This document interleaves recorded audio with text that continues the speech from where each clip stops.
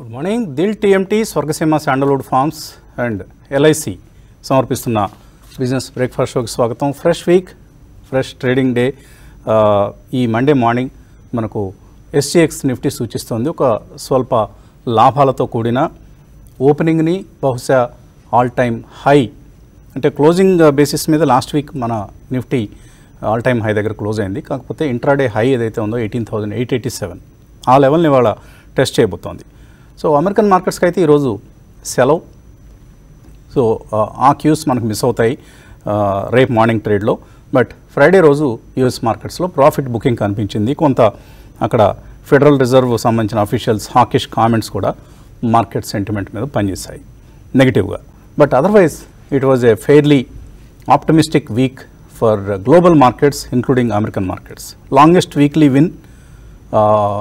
Winnowing streak ఏదైతే అంటామో, అంటే వరుసగా మార్కెట్స్ లాభాలతో ముగిస్తూ ఉండడం ప్రతి వారంలోనూ జరిగింది. లాస్ట్ వీక్ కూడా S&P 500 2021 తర్వాత ఒక లాంగెస్ట్ విన్నింగ్ స్ట్రీక్ను ప్రదర్శించింది. నాస్డాక్ అయితే మార్చ్ 2019 తర్వాత లాంగెస్ట్ విన్నింగ్ వీక్గా మనకు విన్నింగ్ స్ట్రీక్గా మనకు యూఎస్ మార్కెట్స్ క్లోజ్ కావడం చూసాం. అండ్ యూరోపియన్ మార్కెట్స్ కూడా చాలా స్ట్రాంగ్గా క్లోజ్ అయ్యాయి ఫ్రైడే రోజు. ఈ మార్నింగ్ మాత్రం మనకు కొంత ఏషియన్ మార్కెట్స్లో మిక్స్డ్గా కనిపిస్తున్నప్పటికీ ట్రెండ్స్ ఇప్పుడు ఎస్జిఎక్స్ నిఫ్టీ మాత్రం 18,920 సో ఆల్ టైమ్ హైని క్రాస్ చేసి క్లోజ్ అయ్యేందుకు నిఫ్టీ ఉవ్విళ్ళూరుతోంది అని చెప్పాలి, తహతహలాడుతోంది కూడా. అండ్ లాస్ట్ ఫ్రైడే కూడా మనం ఒక రోబస్ట్ క్లోజింగ్ అనేది చూసాం. మనం చాలా పటిష్టమైన క్లోజింగ్ మార్కెట్స్లో కనిపించింది. నిఫ్టీ 135 పాయింట్ల లాభంతో క్లోజ్ కావడం చూసాం. 18,800 పైన క్లోజ్ అయింది. అండ్ రికార్డ్ హై క్లోజింగ్ అది. హెచ్డిఎఫ్సి గ్రూప్, రిలయన్స్ ఇండస్ట్రీస్ ఈ మూడు కూడా లాస్ట్ ఫ్రైడే ఇండెక్స్కు సపోర్టుగా నిలిచాయి. And FMCG index was a top performer last week, 3.5% పెరిగింది. అండ్ మార్కెట్ బ్రెడ్త్ అంటే అడ్వాన్సెస్, డిక్లైన్స్ పరిస్థితి గమనిస్తే 20-month హై దగ్గర మనకు కనిపించింది లాస్ట్ ఫ్రైడే ట్రెండ్. సో ఇవాళ యూఎస్ మార్కెట్స్ పనిచేయడం లేదు కాబట్టి గ్లోబల్ క్యూస్ కంటే కూడా మనం లోకల్ క్యూస్నే ఫాలో కావాల్సిన అవసరం కనిపిస్తుంది. సరే, మార్కెట్స్ ఎలాగూ పరిస్థితుల్లో చాలా మార్పు వచ్చింది. మనకు last 1.5 year back December 2022లో all time high చూసాం నిఫ్టీకి సంబంధించి. బట్ తర్వాత ఇప్పుడు మళ్ళీ మనం ఆల్ టైమ్ హై దగ్గర నిలిచాం. ఈ నేపథ్యంలో ఒక్కసారి అసలు అప్పటికి ఇప్పటికీ పరిస్థితిలో ఏమైనా మార్పు వచ్చిందా? తప్పకుండా చాలా మార్పు వచ్చింది. అప్పటికి మనం ఇంకా ఈ యుఎస్ ఎకానమీకి సంబంధించి విత్డ్రాల్ ఆఫ్ స్టిమ్యులస్ అనేది మనం చూడలేదు. సో ఈ తర్వాత ఈ లాస్ట్ 18 monthsలో ఆ ప్రక్రియ జరిగింది, ఉధృతంగా వేగం కూడా పుంజుకుంది. ఇంట్రెస్ట్ రేట్ హైక్స్ ప్రారంభమయ్యాయి, ఇన్ఫ్లేషన్ బాగా పెరిగింది. అక్కడ నుంచి ఇప్పుడు మళ్ళీ ఇన్ఫ్లేషన్ కూల్ కావడం మొదలైంది. ఇంట్రెస్ట్ రేట్స్ కూడా ఇక్కడ పెరగడం ఆగిపోయింది. తగ్గుతాయా అంటే మేబీ మరి కొంత సమయం పట్టొచ్చు. కానీ ఇక్కడ అందరూ కూడా world over, especially US and Indian central banks, European central bank ఇంకా పెంచే పనిలోనే ఉంది. అలాగే బ్యాంక్ ఆఫ్ ఇంగ్లాండ్ కూడా పెంచే పనిలోనే ఉంది. కానీ US and Indian central bankers have stopped increasing the interest rates. మనం ఆపివేశాం, ప్రస్తుతానికి పాజ్ అంటాం కదా, అంటే యథాతథంగా ఇంట్రెస్ట్ రేట్స్ని మెయింటైన్ చేసే పరిస్థితికి వచ్చాం. ఇక్కడ నుంచి బహుశా ఇంట్రెస్ట్ రేట్స్ తగ్గుతాయి, అది అక్టోబరో, సెప్టెంబరో, నవంబరో చెప్పలేం. కానీ సో ఆ పరిస్థితిని మనం దృష్టిలో పెట్టుకుంటే 12 months ఫార్వర్డ్ పిఈ, ఎందుకంటే ఆల్ టైమ్ హైకి రాగానే అందరిలోనూ ఒక భయం వస్తుంది. వాల్యుయేషన్స్ పెరిగిపోయాము, మళ్ళీ వెనక్కి వచ్చేస్తాము, మార్కెట్ 18,000కు పడిపోతే పరిస్థితి ఏంటి, ఇలాంటి అనుమానాలన్నీ అందరిలోనూ కదులుతాయి. ఎవరికి పెద్దగా ఈ అపనమ్మకం అనేది పరిపాటి, సర్వసాధారణం. సో అందుకని మనం ఒకసారి వాల్యుయేషన్స్ పిక్చర్ చూస్తే నిఫ్టీ ప్రస్తుతం 12 months ఫార్వర్డ్ పిఈ అంటాం, అంటే రాబోయే 12 నెలల earnings per ratio, earnings per షేర్ని డిస్కౌంట్ చేస్తూ ఎంత పిఈ దగ్గర ట్రేడ్ అవుతుంది అని చూస్తే నిఫ్టీ 18.3 పిఈ దగ్గర, ఫార్వర్డ్ పిఈ దగ్గర ట్రేడ్ అవుతుంది ప్రస్తుతం. పీక్ ఎంత? గతంలో మనం హైయెస్ట్ చూసింది 23. సో ఇంకా గ్యాప్ ఉంది. అలాగే 5-year యావరేజ్ ఎంత? 19.8. సో దానికి ఇంకా కిందే ఉంది. అలాగే mid cap index 5-year average 25.1, peak 34.3 PE అయితే ఇప్పుడు 21.8 దగ్గరే ఉంది. కాబట్టి మనం ఏమి మార్కెట్లో పారిపోయాయండి, పరిగెత్తేసాయండి, వేడెక్కిపోయాయని అనుకోవడానికి లేదు. అండ్ స్మాల్ క్యాప్ ఇండెక్స్ పరిస్థితి ఏంటి? మనందరం ఎక్కువగా ఇంట్రెస్ట్ చూపించే స్మాల్ క్యాప్ స్టాక్స్తో కూడిన స్మాల్ క్యాప్ 100 ఇండెక్స్, ఇది 14.5 పిఈ దగ్గర ఉంది ఇప్పుడు. 5-year యావరేజ్ ఎంత 17.9, పీక్ ఎంత 23.2. సో వాల్యుయేషన్స్ పరంగా కంఫర్టబుల్ జోన్లోనే ఉంది మార్కెట్. 52-week హైస్ పరిస్థితి ఏంటండి? 207 స్టాక్స్ ఇప్పుడు మనకు 52-week హైస్ దగ్గర కనిపిస్తున్నాయి. ఇవి 400కో 450కో 500కు వెళ్ళినప్పుడు మనం చాలా గాబరా పడిపోవాలి, మార్కెట్స్ డెఫినెట్లీ ఓవర్ హీటెడ్గా ఉన్నాయి అని. మరి టెక్నికల్లీ పిక్చర్ ఎలా ఉంది? RSI అంటాం, రిలేటివ్ స్ట్రెంగ్త్ ఇండెక్స్. ఇది one of the important parameters in technical analysis. ఇది ఇప్పుడు మనం నిఫ్టీ మిడ్ క్యాప్ ఇండెక్స్ కన్నా RSI చూస్తే 86 దగ్గర ఉంది, స్మాల్ క్యాప్ ఇండెక్స్ కన్నా చూస్తే 84 దగ్గర ఉంది. కాబట్టి ఓవర్ బాట్ పరిస్థితుల్లోనే ఉన్నాయి. 70 పైన ఉంటే ఓవర్ బాట్ అంటాం, 70 కంటే కింద ఉంటే RSI ఓవర్ సోల్డ్ జోన్ అంటాం. కాబట్టి ఇప్పుడు కొంత మనకు ఓవర్ బాట్ పరిస్థితుల్లోనే ఉంది.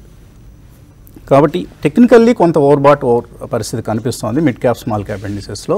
కానీ PE లెవెల్స్ చూసినా, ఇతర వాల్యుయేషన్స్ పారామీటర్స్ చూసినా కూడా అంత ప్రమాదకరమైన పరిస్థితుల్లో మనం లేము. అది మనం ముఖ్యంగా అర్థం చేసుకోవాల్సింది. సో ఇక్కడ నుంచి ఇంకా పెరుగుతాయా మిడ్ స్మాల్ క్యాప్స్? ఇప్పటికే చాలా పెరిగాయి కదండి. అంటే ఏవైతే అండర్ పెర్ఫార్మింగ్ సెక్టర్స్ ఉన్నాయో, అండర్ పెర్ఫార్మింగ్ స్టాక్స్ ఉన్నాయో, వాటిల్లో డెఫినెట్లీ రన్ ఇంకా మొదలవుతుంది, కొనసాగుతుంది. ఏవైతే బాగా పెరిగాయో అక్కడ కొద్దిగా ప్రాఫిట్ టేకింగ్ వచ్చే అవకాశం ఉంది. ఇది మనం జాగ్రత్తగా గమనించాల్సిన అంశం. అలా అని చెప్పేసి హడావుడిగా అండర్ వాల్యూడ్ స్టాక్స్ కొనడానికి పరిగెత్తకూడదు, బాగా పెరిగిన స్టాక్స్ ప్యానిక్గా అమ్మటానికి కూడా అవసరం లేదు. ఇది జాగ్రత్తగా గమనించండి. ఎందుకంటే మనం రకరకాల పరిణామాలు రాబోయే రోజుల్లో మార్కెట్స్ మీద ప్రభావం చూపిస్తాయి. ఏంటవి? Monsoon progress, quarterly earnings and central bankers decisions. ఇవన్నీ కూడా మనకు మార్కెట్స్ని నిర్దేశించబోయే అంశాలు. వీటికి తోడుగా ఈ ఇండెక్స్ రీబ్యాలెన్సింగ్స్ ఈ మధ్య చాలా ఎక్కువయ్యాయి. ఇప్పుడు మనకు NSE నిఫ్టీ బ్యాంక్ను రీబ్యాలెన్స్ చేయబోతోంది. ఇందులో SBI HDFCకి వెయిటేజ్ పెరగబోతోంది. సో వీటిలోకి ఇన్ఫ్లోస్ వస్తాయి. మనం మొన్న ఫ్రైడే కూడా చూసాం, HDFC ట్విన్స్ చాలా రోజుల తర్వాత కొంత బయింగ్ డిమాండ్ అనేది రావడం జరిగింది. ఇది కంటిన్యూ అవుతుందా అంటే చెప్పలేము, బట్ కంటిన్యూ అయితే Nifty bank also will perform. Nifty bank perform చేస్తే నిఫ్టీ కూడా ఆటోమేటిక్గా ముందుకు కదులుతుంది. సో ఈ ఇండెక్స్ రీబ్యాలెన్సింగ్లో కూడా మనం దాని మీద కూడా దృష్టి పెట్టించాలి. ఎందుకంటే IndusInd bank, AU small finance, bank of Baroda ఈ మూడింటికి వెయిటేజ్ తగ్గించబోతోంది నిఫ్టీ బ్యాంక్లో NSE. అలాగే CPSE ఇండెక్స్లో ONGC, NTPC, కోల్ ఇండియాకి వెయిటేజ్ పెంచబోతోంది. ఇలాంటి మార్పులు చేర్పులు కూడా ఫండ్ ఫ్లోస్ని ప్రభావితం చేస్తాయి. ప్యాసివ్ ఫండ్స్ అన్నీ కూడా ఆ మేరకు వాళ్ళ నిర్ణయాలని తీసుకుంటూ ఉంటారు. ఇవాళకి న్యూస్ ఫ్లో కనుక మనం గమనిస్తే గెయిల్, హిందుస్థాన్ కాపర్, బామర్ లారీ ఇటువంటి కంపెనీలు లైమ్లైట్లో ఉంటాయి. ఎందుకంటే ఒకటి, ఇప్పుడు మనం అనుకున్న ఈ ఇండెక్స్ రీబ్యాలెన్సింగ్తో పాటు చాలా హైయెస్ట్ డివిడెండ్ ఇచ్చాయి అవన్నీ కూడా. ఆ డివిడెండ్ అనౌన్స్మెంట్స్ కారణంగా కూడా ఈ స్టాక్స్ అన్నీ పెరుగుతాయి. ఇలా మన స్టాక్ స్పెసిఫిక్గా యాక్షన్ కంటిన్యూ అవుతుంది. అండ్ హీరో మోటో కార్ప్ కొంత నెగిటివ్గా రియాక్ట్ అయ్యే అవకాశం ఉంది. ఎందుకంటే హీరో మోటో కార్ప్లో ఒక కార్పొరేట్ గవర్నెన్స్ ఇష్యూ అనేది వచ్చింది. ఆ మేరకు స్టాక్ కొంత వీక్గా ఉండే అవకాశం ఉంది. సో ఆల్ టైమ్ పీక్ చేరాం మనం. ఆల్ టైమ్ పీక్ తర్వాత నర్వస్నెస్ ఉంటుందా మార్కెట్స్లో, లేదా రెన్యూడ్ బయింగ్ అనేది వస్తుందా? కుటుంబరావు గారు.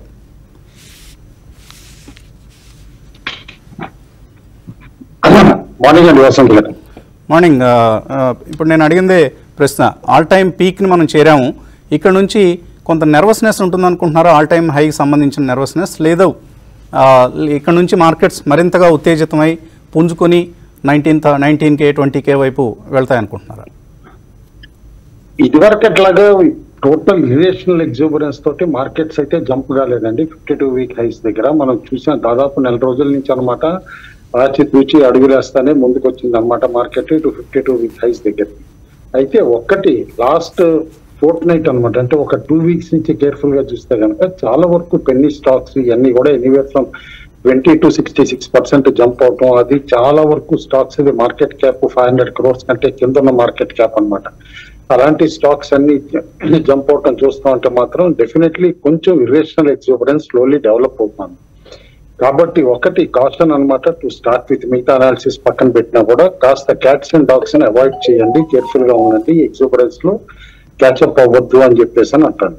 ఎందుకంటే ఓవరాల్ గా లాస్ట్ వీక్ అన్నమాట మార్కెట్స్ ముందుకెళ్ళడానికి కారణం కూడా ఒక మేజర్ హర్డల్ ఏదైతే US ఫెడ్ డెసిషన్ ఉండిందో అది అయిపోయింది. దాంతో అనమాట మ్యాక్రో ఎకనామిక్ డేటా కూడా పాజిటివ్ గా ఉంటుంది. అండ్ ఏదో కాస్త ఎక్స్పెక్టేషన్స్ ప్రధానమంత్రి గారు US ట్రిప్ కి వెళ్ళినప్పుడు మేజర్ అగ్రిమెంట్స్ కొన్ని సైన్ అవుతాయి, ఎస్పెషల్లీ ఇటు ఇండస్ట్రీకి సంబంధించి అని చెప్పేసి ఆశలు ఉండటంతో కూడా అనమాట మార్కెట్స్ స్టడీగా న్యూ హైస్ దిశగా వచ్చేసింది. అయితే క్లియర్లీ ఇప్పుడు ఇంకా స్మాల్ క్యాప్ ఇండెక్స్ మాత్రం ఆల్ టైమ్ హై కంటే కూడా దూరంగా ఉంది, వేరే mid cap index already all time highs లో ట్రేడ్ అవుతుంది అనమాట. కాబట్టి ఎగ్జోబరెన్స్ కంటిన్యూ అవుతుందంటే సెలెక్ట్ స్టాక్స్ లో ఖచ్చితంగా అవుతుంది. కాబట్టి స్టాక్ స్పెసిఫిక్ వ్యూ తీసుకోవడం అనేది ఇక్కడ ముఖ్యం. కూడా ఒక ఇంపార్టెంట్ ఫ్యాక్టర్ రిపీటెడ్ గా మనం చెప్తానే ఉన్నాం, అది స్లోలీ ఇప్పుడు మాన్సూన్ పైన ఇంపార్టెంట్, ఇది తెర మీద ఇంపార్టెంట్ ఫ్యాక్టర్ కూడా అయింది, అదే మాన్సూన్ అనమాట. ఈవెన్ స్కైమెట్ అనమాట లాస్ట్ వీక్ చెప్తే కనుక బ్లీక్ మాన్సూన్ ఉంటుంది ఒక 1 month వరకు కూడా అని చెప్పేసి అని చెప్పడం అనమాట. చాలా నిరాశాజనకం అని చెప్పేసి అని ఉందండి. ఆల్రెడీ ఖరీఫ్ సోయింగ్ అనమాట చాలా డిలే అయింది చాలా చోట్ల కూడా. మేబీ దీని ఇంపాక్ట్ ఎట్లా ఉంటుంది అనేది కేర్ఫుల్ గా చూడాలి, రికవర్ అయ్యి మాన్సూన్ బెటర్ గా ఉంటుందా అని. అదర్వైజ్ అనమాట definitely that is the one hurdle which can make markets అనమాట స్టాగ్నెంట్ గానీ లేకపోతే స్లైట్లీ వీకిష్ గా కానీ కూడా అయ్యే పాసిబిలిటీ క్లియర్లీ కనిపిస్తుంది. అయితే one factor global cues extreme positive గా టర్న్ అయినాయి ఈ టైం అప్పుడు అనమాట మార్కెట్. ఎందుకంటే యుఎస్ ఫెడ్ అక్కడ పాజ్ చేయడంతో అనమాట S&P 5th కాన్సిక్యూటివ్ వీక్ అక్కడ పెరగటం చూసాం. నాస్డాక్ అయితే 8 సక్సెసివ్ వీక్స్ అనమాట పెరగటం చూసాం అనమాట. 2019 తర్వాత ఇంత సక్సెసివ్ గెయిన్స్ అనమాట వీక్ ఆన్ వీక్ అక్కడ కూడా రాలేదు.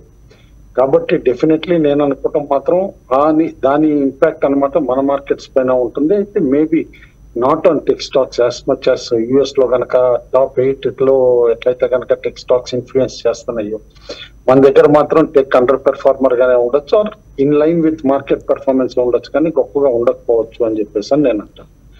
అయితే ఆప్షన్స్ లో క్లియర్లీ చూస్తూ ఉంటే 18,800 దగ్గరే పైలప్ అయి ఉన్నాయన్నమాట positions. And maximum call open interest కూడా అక్కడే ఉంది, ఆ తర్వాత 19,000 దగ్గర ఉంది. పుట్ సైడ్ కనుక చూస్తే 18,700 దగ్గర పుట్ ఇంట్రెస్ట్ ఎక్కువ ఉంది. దాని తర్వాత అనమాట 18,800 దగ్గర ఉంది పుట్. అంటే literally 18,800 is the inflection point as of now. దానిపైన ఉంటే మార్కెట్స్ న్యూ హైస్ ట్రావెల్ చేస్తాయి, దాని కింద ఉంటే కనుక ఒక మైల్డ్ కరెక్షన్ కి లోన్ అవ్వచ్చు అని చెప్పేసి అని అంటాను. విఐఎక్స్ అరౌండ్ 11.08 దగ్గర ఉందన్నమాట. అయితే లో విఐఎక్స్ అనమాట, ఇంత వొలటిలిటీ ఇండెక్స్ ఏదైతే అంటామో ఇంత లోగా ఉన్నప్పుడు మాత్రం ఫార్మేషన్ ఆఫ్ మార్కెట్ టాప్స్ అని అంటాం. అయితే ఆ ఫార్మేషన్ ఆఫ్ మార్కెట్ టాప్స్ అన్నది ఎప్పుడు కూడా ఒక వల్నరబిలిటీ ఉంటుంది అనమాట ప్రాఫిట్ టేకింగ్ కి. కాబట్టి టేబుల్ పైన ఇంత ప్రాఫిట్స్ కనిపిస్తున్నప్పుడు ఒక మేజర్ మైనర్ సెల్ ఆఫ్ కూడా ఎట్ దీస్ హైయర్ లెవెల్స్ రావటం అనమాట సర్ప్రైజ్ కాకూడదు. కాబట్టి దానికి ప్రిపేర్డ్ అయ్యి ఉండాలని చెప్పేసి అని అంటాను. అయితే ఇమీడియట్ సపోర్ట్ మాత్రం నిఫ్టీకి 18,700 దగ్గర ఉంది. ఒక్క డెవలప్మెంట్ లాస్ట్ వీక్ కేర్ఫుల్ గా చూడాల్సిందంటే ఇప్పుడు మనం నిఫ్టీ చూస్తూ ఉంటాం. అయితే సెన్సెక్స్ డెరివేటివ్స్ టర్న్ ఓవర్ దాదాపు 3.42 lakh crores రీచ్ అయింది మొన్న శుక్రవారం నాడు అనమాట బిఎస్సిలో. చాలా రోజుల నుంచి ఎన్ఎస్సి అనమాట ఓన్లీ నిఫ్టీ అనమాట వరల్డ్ లార్జెస్ట్ డెరివేటివ్ ఎక్స్చేంజ్ గా కమాండ్ చేస్తున్న తీరులో ఇప్పుడు బిఎస్సి సెన్సెక్స్ టర్న్ ఓవర్ అనమాట దాదాపు 3.42 lakhs వరకు రావటం అనమాట ఈస్ రియల్లీ సర్ప్రైజింగ్ అంటాను. అంటే ఎక్కువగా మార్కెట్ ప్లేయర్స్ స్పెక్యులేషన్ కి వెళ్తున్నారా అని చెప్పేసి కూడా ఇది క్లియర్లీ ఒక ఇండికేషన్ అని చెప్పేసి అని తెలుస్తుంది. ఓవరాల్ గా నెక్స్ట్ 1 quarter కి oil marketing companies from lower levels better గా ఉండొచ్చు, ఎందుకంటే గ్రాస్ రిఫైనింగ్ మార్జిన్స్ బెటర్ గా ఉన్నాయి అంటున్నారు. క్రూడ్ ఆయిల్ ధరలు లోగా ఉండటంతో లాస్ట్ 1 quarter లో అది కేర్ఫుల్ గా చూడమంటాను. And after long time housing finance companies లో కొంచెం ఇంట్రెస్ట్ వచ్చింది కాబట్టి LIC housing should do better అనమాట. టాటా కమ్యూనికేషన్స్ మన్నాపురం కూడా బెటర్ గా ఉంది. కొంచెం వీక్ గా మాత్రం కంటైనర్ కార్పొరేషన్, టాటా కెమికల్స్, ఇటు ఎన్ఎండిసి, ఎస్ఆర్ఎఫ్ లాంటి స్టాక్స్ వీక్ గా ఉన్నాయి. ఇండివిజువల్ స్టాక్స్ లో dairy companies are doing much better అనమాట. దాదాపు అన్ని డైరీ కంపెనీస్ 52 week కి 2-3% దగ్గరలో ఉన్నాయి. మేబీ లోకల్ కంపెనీస్ అనమాట like heritage and Dodla can do very well అంటాను. దొడ్లాలో ఇన్స్టిట్యూషనల్ బయింగ్ లాస్ట్ వీక్ కూడా కనిపించింది. Maybe it can cross 52 week highs Dodla dairy అని చెప్పేసి కూడా అనుకుంటున్నాను. All in all take a stock specific view, stay invested అంటాం. Okay, so ఇలా హౌసింగ్ ఫైనాన్స్ కంపెనీస్తో పాటు ఇన్సూరెన్స్ స్టాక్స్లో కూడా చాలా కాలం తర్వాత బయింగ్ కనిపిస్తుంది ఇప్పుడు మనకు. లాస్ట్ వీక్ మనకి హెచ్డిఎఫ్సి లైఫ్, ఎస్బీఐ లైఫ్ ఇలాంటి స్టాక్స్ అన్నీ చాలా చక్కగా పెర్ఫామ్ చేయడం చూసాం. మేబీ జనరల్ ఇన్సూరెన్స్ కంపెనీస్ కూడా పార్టిసిపేట్ చేస్తాయి రాబోయే రోజుల్లో. So this is also one of the sectors to watch. Break టైంలో ఒక వార్త చదువుతున్నాను, బిజినెస్ లైన్లో వచ్చింది ఈ వార్త. నిన్నటి బిజినెస్ లైన్లో $150 million payment security fund for ఈ bus may be announced during Modi's US visit. ప్రధాని నరేంద్ర మోదీ రేపటి నుంచి యుఎస్లో పర్యటించబోతున్నారు. వారి పర్యటనలో భాగంగా చాలా కీలకమైన ప్రకటనలు చేయబోతున్నారు డిఫెన్స్ రంగానికి సంబంధించి ముఖ్యంగా. అలాగే ఇప్పుడు ఈ బస్ టెండర్స్లో ఒక ప్రధానమైన అంశం ఏంటి అంటే కాంట్రాక్టర్స్కి ఎవరైతే ఈ బస్ మ్యానుఫ్యాక్చర్ చేసి రన్ చేస్తారో వాళ్ళకి పేమెంట్స్కి సంబంధించిన అనేక రకాల కన్సర్న్స్ ఉంటాయి. వాటిని తీర్చే మెకానిజంలో భాగంగా ఈ పేమెంట్ సెక్యూరిటీ ఫండ్ అనేది పిక్చర్లోకి వస్తుంది. ఇది maybe Olectra, green tech, JBM auto ఇటువంటి కంపెనీలు, టాటా మోటార్స్ ఇటువంటి కంపెనీలన్నిటికీ కూడా ఒక మంచి పరిణామం కాబోతుంది.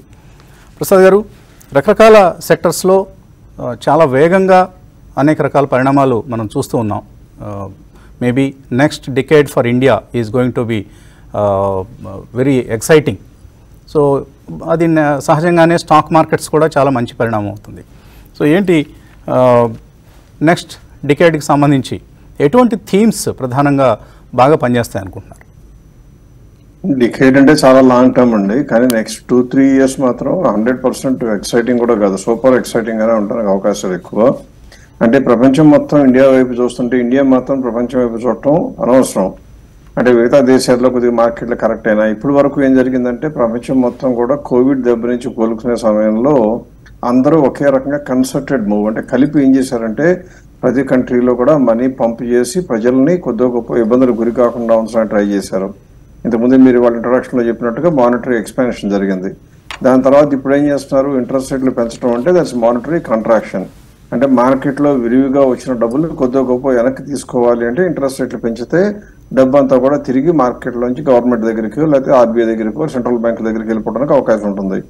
ఆ ఇంట్రెస్ట్ రేట్లు పెంచి ప్రజల దగ్గర ఉన్న మనీనంతా సక్ చేయటం మూలంగా డిమాండ్ తగ్గి కొద్దిగా గొప్ప ఎకానమీస్ స్లో డౌన్ అవడానికి అవకాశం ఉంటుంది. ఇన్ఫ్లేషన్ తగ్గుతుందంటే తగ్గుతుంది. ఇన్ఫ్లేషన్ మామూలు పరిస్థితుల్లో కనుక ఇలా ఎక్స్టర్నల్ ఫోర్సెస్ లేకుండా కనుక ఇన్ఫ్లేషన్ తగ్గితే మార్కెట్లు కానివ్వండి, ఎకానమీ కానివ్వండి విపరీతంగా పరుగులెత్తుతుంది. కానీ మానిటరీ ఎక్స్పాన్షన్ అంటే ఈ మానిటరీ మూవ్స్ మూలంగా కనుక ఇన్ఫ్లేషన్ కంట్రోల్ చేస్తే యూజువల్ గా గ్రోత్ కూడా కొద్దిగా గొప్ప కాంప్రమైజ్ అవుతుంది. మిగతా కంట్రీస్ లో ఇండియాలో గ్రోత్ కాంప్రమైజ్ అవుతుందంటే అవటానికి అవకాశం కూడా లేదు. అలానే అన్ని సెక్టర్లు బాగుంటాయా అంటే ఉండటానికి కూడా లేదు. కొద్దిగా గొప్ప మనం ఆలోచించాల్సింది ఏంటంటే పదే మనం ఆలోచిస్తుందంటే మిడ్ క్యాప్ స్టాడీలో సెలెక్టివ్ గా కొనుక్కోమని చెప్పాం, బ్రహ్మాండంగా పెరిగింది అంటున్నాం. ఇప్పుడు పెరిగింది మిడ్ క్యాప్ అనేది బాగా ఎక్కువ వచ్చింది కాబట్టి is it the right time for you to go out of mid cap and then go to large cap అంటే నా అంచనా ప్రకారం కొద్దిగా గొప్ప ఖచ్చితంగా స్టార్ట్ చేయాల్సిన టైము. అంటే మిడ్ క్యాప్ మీద కొద్దిగా దృష్టి నెమ్మదిగా తగ్గించుకోవడానికి టైం దగ్గరికి వచ్చింది. ఎందుకంటే ఎప్పుడు కూడా వసంత్ గారు నేను చేస్తూ ఉండే ఎక్సర్సైజ్ లో ఒకటి ఏంటంటే 1 year returns of mid cap and 1 year returns of large cap నేను ఎప్పుడు కంపేర్ చేసుకుంటూ ఉంటాను. అంటే ఎందుకు కంపేర్ చేస్తాను అంటే ఎప్పుడు కూడా నా ఉద్దేశం ఏంటంటే ఎప్పుడైతే లార్జ్ క్యాప్ మిడ్ క్యాప్ కన్నా బ్రహ్మాండమైన పెర్ఫార్మెన్స్ ఇస్తుందో అంటే 1 year లో చూస్తే లార్జ్ క్యాప్ పెరిగి 1 year లో చూస్తే మిడ్ క్యాప్ ఏమో లార్జ్ క్యాప్ కన్నా తక్కువ కనుక పెరుగుతుంటే దాన్ని లార్జ్ క్యాప్ అవుట్ పెర్ఫార్మెన్స్ అంటాం. రివర్స్ అంటేనేమో మిడ్ క్యాప్. అలా లార్జ్ క్యాప్ అవుట్ పెర్ఫార్మెన్స్ ఉన్న టైంలో మిడ్ క్యాప్లు కొనుక్కున్న వాళ్ళేమో పండగ చేసుకుంటారు నెక్స్ట్ 2-3 years లో. అదే మిడ్ క్యాప్ బ్రహ్మాండంగా ఉన్నప్పుడు మాత్రం లార్జ్ క్యాప్ లో కొనుక్కుంటే పండగ చేసుకోలేరు, కానీ ఖచ్చితంగా కొద్దిగా గొప్ప డబ్బు సేఫ్ గా ఉండే అవకాశం ఉంటుంది. కాబట్టి ఇవాళ రోజున చాలా రేర్ గా వచ్చే ఛాన్సులు ఏంటంటే మార్కెట్ లీడర్స్ అయిన హెచ్డిఎఫ్సి ట్విన్స్ ఇప్పుడు ఆ రెండు కలిసిపోతున్నా కానీ హెచ్డిఎఫ్సి కానివ్వండి, ఇన్ఫోసిస్ కానివ్వండి, టీసీఎస్ కానివ్వండి, ఇలా మార్కెట్ లో ఉన్న లార్జ్ క్యాప్ స్టాక్స్ లో కొన్ని చాలా రీజనబుల్ వాల్యుయేషన్స్ లో హిస్టారికల్ గా చూస్తే చాలా డిస్కౌంట్ లో కూడా దొరుకుతున్నాయి. మార్కెట్ లో మిగతా వాళ్ళందరూ చేసే పద్ధతికి కొద్దిగా విరుద్ధంగా మేము ట్రైలింగ్ 12 months నే బేస్ చేసుకుంటాం. ఎందుకంటే ఫ్యూచర్ అనేది అన్సర్టెన్, ఒక్కొక్కళ్ళ ఎక్స్పెక్టేషన్స్ ఒక్కో రకంగా ఉంటాయి. కాబట్టి వాళ్ళని తప్పు అని చెప్పే ధైర్యం నాకు లేదు, కానీ నేను ఫ్యూచర్ని చూడగలిగేంత కెపాసిటీ మాకు లేదని మాకు నమ్మకం. పైగా ఇంకొకటి ఏంటంటే పాస్ట్ పెర్ఫార్మెన్స్ ప్రకారం వచ్చిన ప్రైసెస్ ఏమో ప్రిడిక్టబుల్ గా ఉంటాయి, ఫ్యూచర్ ఏమో ఎవరి ఫ్యూచర్ ప్రొడిక్షన్ తీసుకుంటామో దాని ప్రకారం మారుతూ ఉండాలి. సో కాబట్టి నా అంచనా ప్రకారం చూస్తే ఇప్పుడు నుంచి మాత్రం నెక్స్ట్ 3 to 6 months టైంలో లార్జ్ క్యాప్ లో పెర్ఫార్మెన్స్ బాగుండే అవకాశం ఉంది. అంటే అర్థం ఏంటి, ఇండెక్స్ న్యూ హై తప్పకుండా వచ్చే అవకాశం ఉంది. మీరు అన్నట్టుగా 19,000కి వెళ్తుందా 20,000కి వెళ్తుందా అన్నారు. నా లెక్క ప్రకారం నెక్స్ట్ 6 months లో 20,000 రీచ్ అవడం అనేది అసలు పెద్ద విషయం కానే కాదు. సో ఎట్టి పరిస్థితుల్లో కూడా కొద్దిగా గొప్ప మీ దగ్గర ఉన్న మిడ్ క్యాప్స్ లో పెరుగుతున్నాయి, బాగా మంచిది అంటున్నారు కదా అని ఇంకా పట్టుకుని వేలాడకుండా ప్రాఫిట్లు బుక్ చేసుకుని అందులో ఉన్న డబ్బుల్ని ఖచ్చితంగా లార్జ్ క్యాప్ లో అండర్ ప్రైస్ ఉన్న షేర్లలోకి పెట్టడం అనేది మీ క్యాపిటల్ ప్రొటెక్షన్కి అవకాశం ఉంటుంది. మళ్ళీ ఖచ్చితంగా అవకాశం వస్తుంది. లార్జ్ క్యాప్ అవుట్ పర్ఫార్మెన్స్ వచ్చినప్పుడు మళ్ళీ మిడ్ క్యాప్స్ మళ్ళీ కొనుక్కోవడానికి కూడా ఛాన్స్ వస్తుంది. So my suggestion is start focusing on large cap shares which are actually profit లో పెద్దగా డ్రాప్ లేకపోయినా ప్రైసెస్ లో ఆ సెక్టర్ రొటేషన్ మూలంగా పడిపోయిన షేర్ల మీద దృష్టి పెట్టడానికి టైం దగ్గర పడుతుంది. ఇందులో ఎకానమీ పెరుగుతుంది అని చెప్పడానికి ఇంకో నమ్మకం ఏంటంటే అడ్వాన్స్ ట్యాక్స్ ఎస్టిమేట్లు చూస్తే నెట్ కలెక్షన్స్ 11-12% పెరిగినా కానీ అంటే రిఫండ్ లో పోయిన తర్వాత యాక్చువల్ గా చూస్తే అడ్వాన్స్ ట్యాక్స్ 15% పెరిగాయి. ఒకటే గుర్తు వసంత్ గారు, కార్పొరేట్లు ఎప్పుడు కూడా ట్యాక్స్ పే చేశారు అంటే ఖచ్చితంగా లాభాలు పుస్తకాల్లోనూ నమ్మకంగా వాళ్ళ గుండెల్లో కూడా నమ్మకం ఉంటేనే అడ్వాన్స్ ట్యాక్స్ పే చేస్తారు, లేకపోతే ఎవరో పే చేయరు. సో అడ్వాన్స్ ట్యాక్స్ 15% పెరిగింది అంటే జనరిక్ గా మనం అనుకోవచ్చు మోరల్ గా కార్పొరేట్ పెర్ఫార్మెన్స్ 15% కన్నా కొద్దిగా ఎక్కువే పెరిగే అవకాశం ఉంది 2023-24 ఫైనాన్షియల్ ఇయర్ లో. అంటే 15% అది పెరిగింది అంటే ఇండెక్స్ ఎంత ఉందండి, 18,000-19,000 దగ్గరలో ఉంది. సో దీనిలో కూడా కనీసం 10-15% ఈజీగా ర్యాలీ రావాలి. సో 20,000 దాటం అనేది నా లెక్క ప్రకారం it is just confirmed trend. So I think Kutumbarao గారు చెప్పినట్టుగా stay invested but definitely start booking profits. పెద్ద కంపెనీ చిన్న చిన్న కంపెనీలో లాభాలు వస్తే ఇంకా పెరుగుతాయో అని పిచ్చి పిచ్చి ఆశలు పెట్టుకోకుండా ఖచ్చితంగా you should book profits, take the money out and go to the large cap stocks. Okay, so Rajendra గారు ఆప్షన్స్ డేటా గమనిస్తేనేమో ఒక బుల్లిష్ ట్రెండ్ కనిపిస్తుంది, ర్యాలీ కంటిన్యూ అయ్యే అవకాశాలు కనిపిస్తున్నాయి. కానీ కీలకమైన రెసిస్టెన్సెస్ని అధిగమించాల్సి వస్తుంది. నిఫ్టీ ముఖ్యంగా బ్యాంక్ నిఫ్టీ అయితే చాలా అన్సర్టన్గా కనిపిస్తుంది. మన ఫ్రైడే రోజు ర్యాలీని మినహాయిస్తే చాలా అన్సర్టన్టీ కనిపిస్తుంది. ఎలా ట్రేడ్ చేయాలి? డెఫినెట్లీ బుల్లిష్ సెటప్ ఉందండి. దానికి రీజన్ ఏంటంటే మనం లాస్ట్ వీక్ కూడా చెప్పడం జరిగింది, వీక్లీ చార్ట్స్ లో కనుక పోయిన వారం కాకుండా అంతకుముందు వారం ఏదైతే 18,777 హై ఉందో దానిపైన క్లోజ్ అయింది అంటే కనుక డెఫినెట్లీ మనకి దాన్ని బుల్లిష్ ఎంగల్ఫింగ్ ప్యాటర్న్ అంటాం. I'm talking about weekly chart. So definitely bullish setup ఉంది. అఫ్ కోర్స్ మనకు థర్స్డే రోజు ఏదైతే డౌన్వర్డ్ బార్స్ వచ్చాయో green, especially Nifty and bank Nifty, probably that's pure expiry play అన్నట్టే కనపడింది. ఎందుకంటే ఫ్రైడే రోజు టోటల్లీ రికవర్ అయిపోయి థర్స్డే హైస్ కన్నా పైన నిఫ్టీ క్లోజ్ అవటం చూసాం. సో దీన్ని బట్టి చూస్తే కనుక we are almost touched all time high నిఫ్టీలో 18,887 ఏదైతే ప్రీవియస్ ఆల్ టైమ్ ఉందో ఫ్రైడే మనకి 18,864 రావటం చూసాం. So 20 points is not a great day.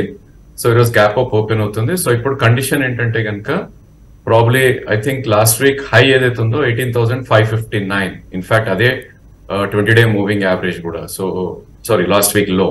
So that should be protected అని అనిపిస్తుంది చార్ట్స్ లో, అండ్ ఇట్ మే ప్రొటెక్ట్ అన్న ఫీల్ వస్తుంది చార్ట్స్ ప్రకారం చూస్తే కనుక. సో యాజ్ లాంగ్ యాజ్ 18,550 పైన ఉన్నంత కాలం న్యూ హై వచ్చే ఛాన్స్ ఉంది. ఆ న్యూ హై అన్చార్టెడ్ జోన్ లో ఉంది కాబట్టి so make or break levels మనం వెళ్ళి చూస్తే కనుక 18,968 ఈజ్ వన్ రెసిస్టెన్స్, దాని తర్వాత 19,178 అనేది సెకండ్ రెసిస్టెన్స్ ఉంటుంది. సో మనం గతంలో కూడా చూసాం బ్యాంక్ నిఫ్టీలో కూడా సిమిలర్ ప్యాటర్న్ రావటం చూసాం. ప్రీవియస్ హై 44,151 బ్రీచ్ అయినాక విత్ ఇన్ 2 days 44,500 కూడా వెళ్ళటం చూసాం. సో ఇలాంటి blips are short covering maybe fresh breakout charts ప్రకారం బయింగ్ వచ్చే ఛాన్సెస్ మనకి ఎక్కువగా ఉంది. అండ్ సపోర్ట్ పాయింట్ మనకి ఇట్స్ నియరర్ అని చెప్పొచ్చు వసంత్ గారు. 18,669 would act as a first support. So second support obviously 20-day moving average 18,558 in Nifty. Similarly bank Nifty కూడా probably 1-day 20-day moving average కింద క్లోజ్ అయినప్పటికీ Friday I think it has conquered back అని చెప్పొచ్చు. ఎందుకంటే Friday again 20-day moving average పైన close అవటం చూసాం. But bank Nifty definitely కొద్దిగా వీక్నెస్ ఎగ్జిబిట్ చేస్తుంది ఈ స్టేజ్ లో. అండ్ బ్యాంక్ నిఫ్టీలో కండిషన్ ఏంటంటే 44,212 పైన క్లోజ్ అవుతుంది నెక్స్ట్ బుల్లిష్ సెటప్ ఉంటుంది. అంటే ఇక్కడ నుంచి 250 అరౌండ్ పాయింట్స్ పైన క్లోజ్ అవుతుంది there is bullish setup. Otherwise bank Nifty కొంచెం వీక్నెస్ ఎగ్జిబిట్ చేస్తుంది ఈ స్టేజ్ లో చెప్పొచ్చు. అండ్ ఫ్రైడే మనకు చూస్తే కనుక సెక్టర్ రొటేషన్స్ లో except for auto, I think ఆటోలో కూడా అశోక్ లేలాండ్ మనం it has gone up on Friday and most of the sectors have gone up. So paint industries కానీ, బజాజ్ ట్విన్స్, ఇందాక మీరు చెప్పిన HDFC ట్విన్స్ కానీ, in fact banking, FMCG, defence, insurance stocks, so ఇవన్నీ కూడా పెరగటం చూసాం మనం నిఫ్టీ కాంపోనెంట్స్ లో. And of course big daddy, Reliance and Titan ఏదైతే గుడ్ వెయిటేజ్ ఉందో అది కూడా almost new highs and Uncharted zone లోనే ట్రేడ్ అవుతుంది చూస్తున్నాం. సో ఈ నేపథ్యంలో ప్రాబ్లీ ఐ థింక్ ఒకవేళ ప్రాఫిట్ బుకింగ్ వచ్చినా కూడా దేర్ ఇస్ నో వరీ అని చెప్పొచ్చు. కండిషన్ ఇస్ 18,550 పైన ఉన్నంత కాలం. ఒకవేళ 18,550 కింద క్లోజ్ అయిందంటే కనుక ప్రాబ్లీ ట్రెండ్ వుడ్ రివర్స్ అని చెప్పొచ్చు. అండ్ హైయర్ హైస్ రెజ్యూమే అయితే నిఫ్టీలో కొనసాగుతుంది. ఓన్లీ థింగ్ బ్యాంక్ నిఫ్టీలో కొంచెం లోవర్ లోస్ అనేది ఒకటి అటెంప్ట్ చేసే ప్రయత్నం చేసింది. ఇంకా కన్ఫర్మేషన్ రాలేదు కానీ బట్ కొద్ది వీక్నెస్ గా ఈ స్టేజ్ లో ఉంది చెప్పొచ్చు. అండ్ మనకి ఫ్రైడే రోజు చూసాం కొన్ని స్టాక్స్ లో సెల్ ఆఫ్ రావటం చూసాం. మేబీ వాటిల్లో ఇంకొద్ది సెల్లింగ్ గురయ్యే ఛాన్సెస్ మనకు కనిపిస్తుంది. ఇందాక చెప్పినట్టు ఆటో స్టాక్స్ లో అండ్ పీవీఆర్ లో ఒక ఎంగల్ఫింగ్ బార్ చూసాం. సో మీరు ఉదయం చెప్పడం జరిగింది ఆది పురుష్ రిలీజ్ వల్ల పీవీఆర్ లో ఎఫెక్ట్ ఉంటుందని. So I think it has given A negative effect. ఎందుకంటే 15-16 ఓపెన్ అయిన stock it has closed days లో. సో ఆ స్టాక్ ని I think you should avoid currently, ఎందుకంటే బిలో 200 మూవింగ్ యావరేజ్ ట్రేడ్ అవుతుంది అండ్ హైయర్ లెవెల్ సస్టైన్ అవ్వట్లేదు. And cash segment లో probably there are certain stocks 200 moving average approach అవుతున్నాయి after a good big move and corrections కూడా set in అవుతున్నాయి అని చెప్పొచ్చు. Now I think risk reward are good for some stocks. So our stocks we should try to buy. So one stock is TD Power 233 నుంచి already 213 కి రావటం చూసాం, 20 rupees పడింది. And 211 is 20-day moving average. And 211 నుంచి 196 మధ్యలో there is a demand zone అంటాం. So ఆ stock ని 3 months view ఉన్న they should try to buy. And కొద్దిగా హై బీటా ఉన్నప్పటికీ I think Zomato also would act as a buy on dips లాగా, ఎందుకంటే 71 is 20-day moving average and 74 current market price ఉంది and 68-80 is gap మనకు create అయింది అనమాట. So all in all 71 to 68 మధ్యలో there is a good support point కాబట్టి even Zomato can be bought in. In fact Tata LXI కూడా probably ఆ stock one should look at, ఎందుకంటే ఆ స్టాక్ కూడా న్యూ హైస్ అటైన్ అయినాక 20-day మూవింగ్ యావరేజ్ రావడం చూసాం, విచ్ ఇస్ 7548. అంటే ఇక్కడ నుంచి 60-70 పాయింట్స్ పడితే కనుక even Tata LXI will become attractive by. So ఈ 3 స్టాక్స్ కూడా 3 months వ్యూ ఉన్న వాళ్ళు they should buy as a position trade and 3 to 4% కింద స్టాప్ లాస్ కూడా మస్ట్ గా పెట్టుకోవాలి. Okay right. మార్కెట్స్లో మనకు ప్రీ ఓపెన్ నెంబర్స్ కనిపిస్తున్నాయి. 18,860, 18,873 ఈ లెవెల్ దగ్గర క్లోజ్ అయింది pre open ట్రేడ్లో NSC Nifty. So ఒక పాజిటివ్ ఓపెనింగ్ కోసం మనం సిద్ధంగా ఉన్నాం. మెయిల్స్ అందాయి, కాలర్స్ కూడా వెయిట్ చేస్తున్నారు. ఒక మెయిల్స్ అవుతున్నాను బ్రేక్ టైంలో. టీవీఎస్ఎన్ మూర్తి ఆకివీడు నుంచి, ఆంధ్ర పెట్రో, అలాగే పిరమల్ ఫార్మా, ఈ రెండు కొందాం అనుకుంటున్నారు. 50,000 రూపాయలు ఒక్కొక్క స్టాక్లో ఇన్వెస్ట్ చేస్తారు. ఫండమెంటలీ మంచి కంపెనీలేనా? సరే, ఆంధ్ర పెట్రో అంటే మీ పక్కనే ఉంది, ఆకివీడు పక్కన తణుకులో ఉంది. కుటుంబరావు మీరు గతంలో బాగా ట్రాక్ చేస్తూ ఉన్నారు ఆంధ్ర పెట్రోని, ఇప్పుడు ఎలా ఉంది కంపెనీ పరిస్థితి?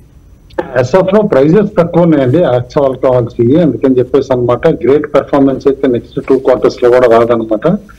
అంత ముందు సంవత్సరం వరకు ఏంటంటే డంపింగ్ డ్యూటీస్ ఉండటం వల్లనే అడ్వాంటేజ్ ఉండింది, మార్జిన్స్ కూడా ఎక్కువ ఉండినాయి అండ్ కంపెనీ రిమార్కబుల్ ప్రాఫిట్స్ చూపించడం చూసాం అనమాట.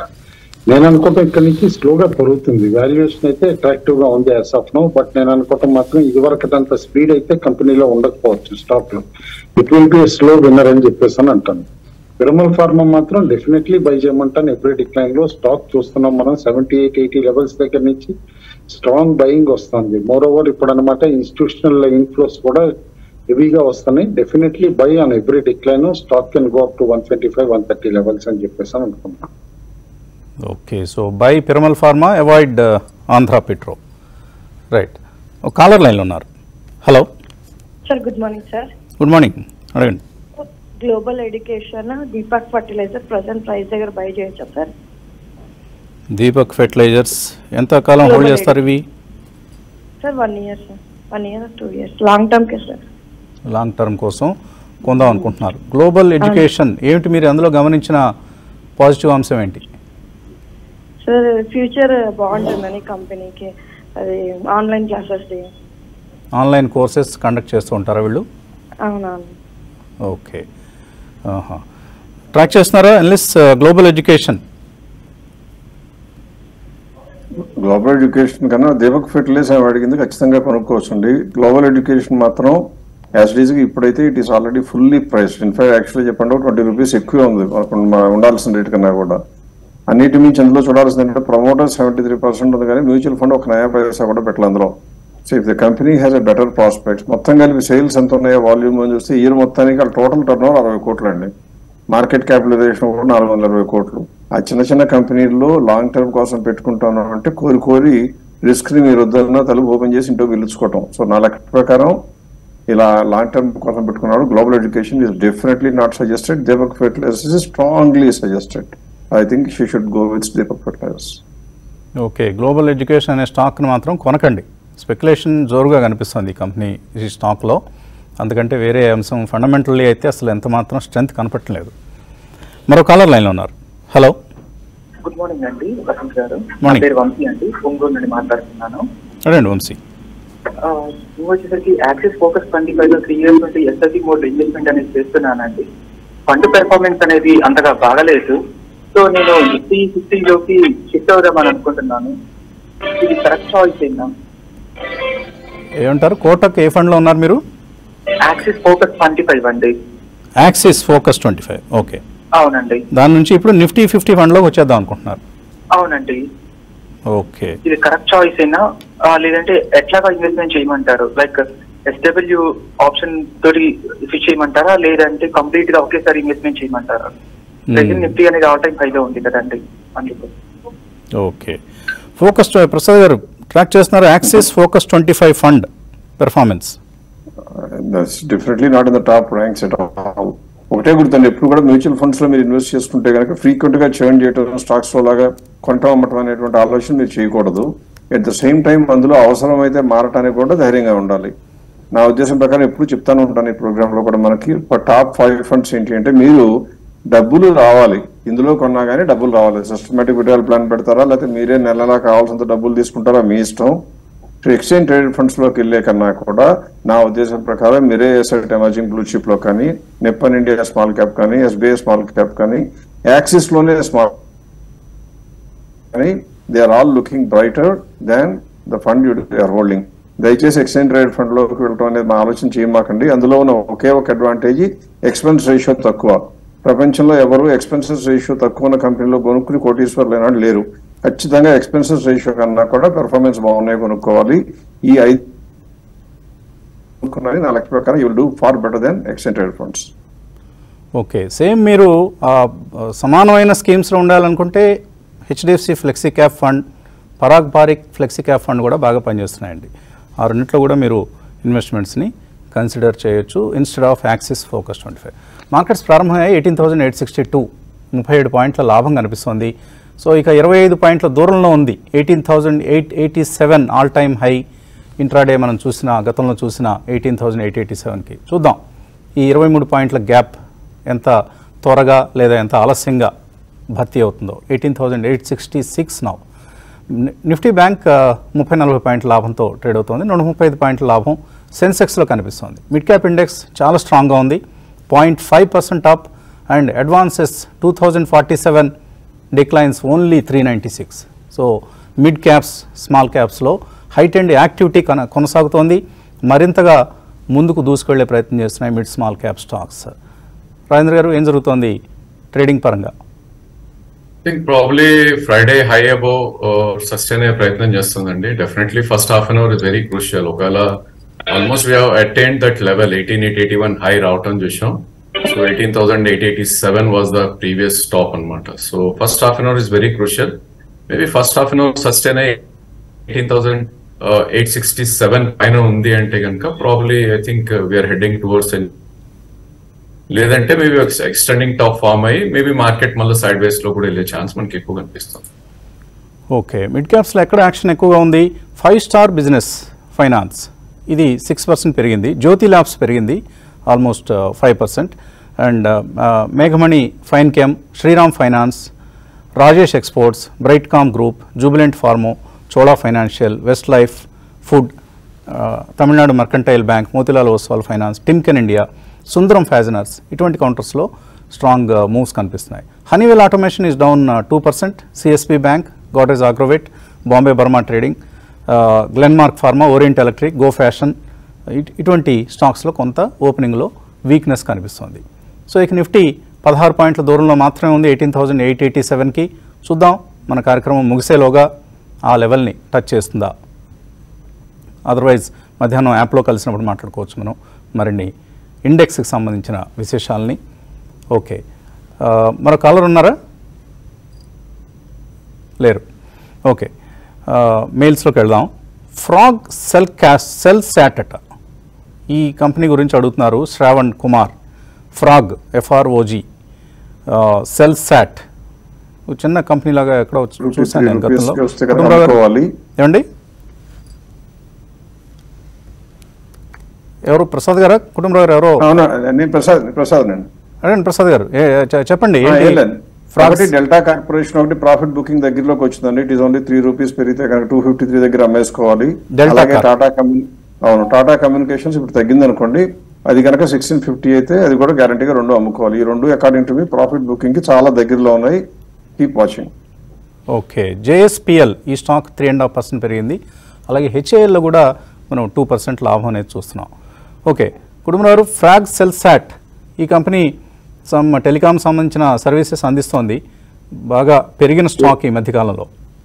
ఏదండి? ఫ్రాగ్ సెల్సాట్ అనే కంపెనీ గురించి అడిగారు. చిన్న టర్న్ ఓవర్స్, చిన్న లాభాలతో ఈ స్టాక్ కనిపిస్తోంది. ఎక్కువ స్పెక్యులేషన్ కనిపిస్తోంది. శ్రావణ్ గారు, I think you should avoid it. మీరు కొత్తగా కొనాలనుకుంటే మాత్రం అవాయిడ్ చేయండి ఈ స్టాక్ని. ఓకే, నల్లూరి రామారావు అడుగుతున్నారు. ఆయన జేకే పేపర్ 380లో 400 షేర్లు హోల్డ్ చేస్తున్నారు. 1 year ఇంకా హోల్డ్ చేద్దాం అనుకుంటున్నారు, చేయొచ్చా? దివ్యంగా వెయిట్ చేయొచ్చండి. Paper industry is doing extremely well, not just JK paper, SI paper, west Coast paper. Any company you take, every company is hitting margin improve పెంచుకుంటూ వస్తున్నాయి. అది ₹500 వచ్చే వరకు దాని గురించి ఆలోచన చేయాల్సిన పని లేదు. Just stay invested. ఓకే, శాంతి బెంగళూరు నుంచి అశోక్ లేలాండ్ చాలా చమత్కారంగా రాశారు. అయ్యా వసంత కుమార, ఇప్పుడు అశోక్ లేలాండ్ తీసుకోవచ్చా? అయితే లెవెల్స్ చెప్ప వినతి. గుడ్, ఈ విధమైన సంబోధనలు కూడా సంతోషదాయకంగానే ఉంటాయి. సరే, అశోక్ లేలాండ్ రాజేంద్ర గారు లెవెల్స్ చెప్పండి, కొనొచ్చా ఇక్కడ? లాస్ట్ 2 weeks లోనే ఇట్ హస్ గోన్ అప్ ట్రిమెండస్లీ అండి. 146 నుంచి 168 దాకా రావటం చూసాం. అండ్ ప్రీవియస్ హై తింది 169.45 లాస్ట్ సెప్టెంబర్ లో రావటం చూసాం. So we are near to the high అండి. సో డెఫినెట్లీ నో అని చెప్తాం యాజ్ పర్ చార్ట్స్. మేబీ ఒకవేళ ఎక్స్పర్టీస్ ఉండి ట్రేడ్ చేయగలిగితే కనుక I would suggest to buy above 170 for target of 186. But otherwise investment కోసం అయితే she should wait and probably on dips లో కొనే ప్రయత్నం చేయొచ్చు. So first price point is only at 162 and second price point 153.